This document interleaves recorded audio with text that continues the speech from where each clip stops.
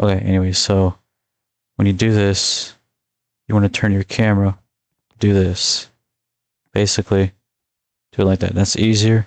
Eventually, you can just flick your camera like this. So when you go and actually go up to this, have shift lock, turn your camera, press the D key, or if you're on mobile, just move sideways.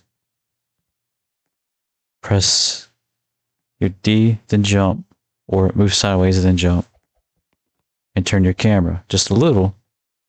You don't want to turn it too much, otherwise it ends up like really bad and you might mess up and fall. Or for other situations, you could just do shift lock, jump, move sideways, and turn your camera. So like this. It would be the same thing for mobile, and I just messed up. Whoops. You just go back to this. So yeah, it shouldn't be too hard for mobile. Hopefully this helps you, Candy. Where's the button? Oh.